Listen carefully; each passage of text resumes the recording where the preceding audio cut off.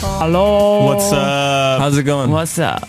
What's up, dude? See, it sounds so much cooler how you say it. I can't really get away with like, what's up? How you doing? I think that sounds wonderful. You're really polite, Chris, you big fibber.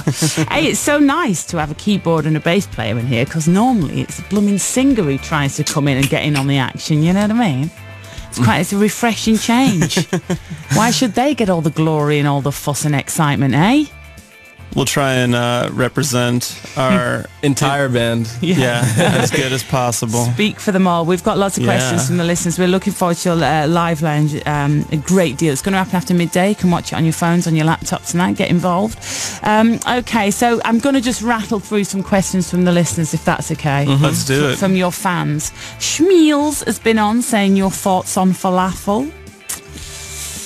We like it. Okay. Actually, one of the things I remember about Glastonbury is there's a food stand that's called Just Falafs. Oh, it's a good name. But what's interesting is in America we say falafel. Okay. So the joke doesn't really translate. It was like just falafel. It doesn't really work. Yeah. Are you a fan of a pun normally, Rostam? Do you like a little play on words? A pug? A pun? Yeah, that'd be so random. Pun. Yes, it's early in the morning for us. Yes, exactly. Do you like pugs? I know the falafel question was quite random, but still. Yeah, pun. I like a play on word, you know. Me too. A fish and chip shop called, you know, The Place to Be or something after the fish or... You know, other such things.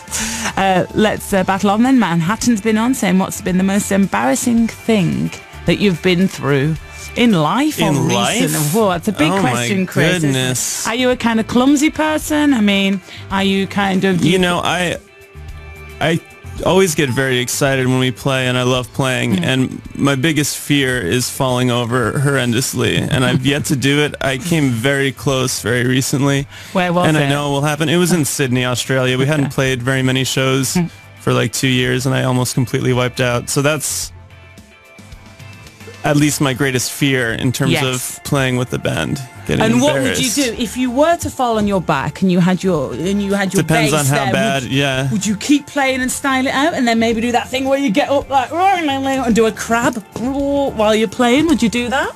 If I didn't throw my back out, yeah, sure. I would definitely try and keep playing. That's the main thing. That's why, you know, we're doing it. If you did do your back in there, you might have to just stay down for the rest of the gig. I'm like, okay, over there. Yeah. If you're on keyboards, Rostam, there's not much that can go wrong, is there, on stage, unless somebody unplugs it by accident? You'd be surprised. Has anything embarrassing ever happened? Do people throw things or like nice things? Have you ever got hit by a bra or anything? Taking a bra to the face? You get some bras. Yeah, what do you do with them afterwards? Do the girls like queue up for them? We give them to our crew, and then we never see them again. So I don't know what happens to the bras. That leads on quite nicely to the next question. How do you keep yourself occupied on a tour bus? Says Westernly Motion on Twitter. What do you do? So do you have your iPads? Do you have your, you know, do you read? Yeah. Do you watch films? We do all those things. We like to mix it up. Have you ever... We eat a lot of hummus. Actually, recently on the tour bus, we played in France, and you know, after the show, they gave us all this very French cheese. Yeah. Ooh, and la la. it ruined the whole experience of the tour bus because every time you opened the fridge, it smelled like feet, which was very unfortunate. And if there's lots of boys on a tour bus anyway, is it a little bit whiffy already? It's definitely vibey. Yeah. Who's the smelliest person in the band? I would say me, probably. Really? I try not to be. That's not fair. He sweats during our shows, but he doesn't smell that bad. Thank you. I appreciate that. Okay. So there's the moisture without the scent. Yes, I think that's a fair assessment of Chris. That's better than being like completely dry but stinky. Yeah. Let's see. What are your dressing room must-have, says Ellie in Dorset, who says, by the way, you were amazing in Bournemouth. Do you remember Bournemouth? Yeah, By that'd the be seaside? bad. That'd be bad if we forgot Bournemouth, because that was only 3 weeks ago. Well, I don't know, though. If you're playing lots of places, do you kind of get that feeling where you just kind of rock up and you don't really know where you... Do you write it on your hand? Does Ezra write it on his hand so he goes, hello, Glasgow? Well, it does say on the top of the set list where we are. Yeah. Because I imagine you've got to, if you, especially when you're a tour and it's... Well, there's the Spinal Tap moment. I mean, I remember there was a time where Kanye was in Sacramento and he shouted out Seattle. This was maybe 5 years ago. And you feel for him because, you know what it's like when you're playing somewhere different every night. But we take precautions. That's good. Why?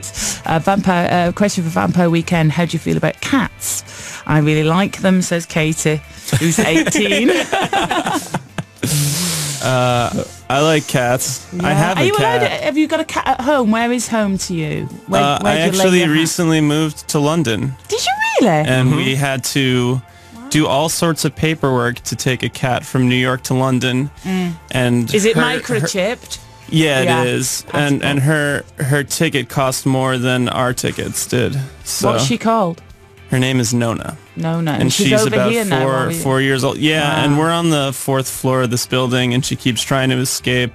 I was home last night, just kind of watching some movie trailers on my laptop, and she jumped out the window. I had to go on the sort of like balcony, narrow way, and try and get her. Yeah, I risked my life for her last night, but I'm here. Well, it costs a lot of money as well. I mean, hopefully she'll stay safe. Yeah, we'll see. It was a big We'll investment. See. Yeah, definitely. Totally. Are you allowed to have pets on the tour bus at all? Like, you look like you could bring a small dog, I think. Yeah. But none of us... Goldfish? That sounds like a bad idea.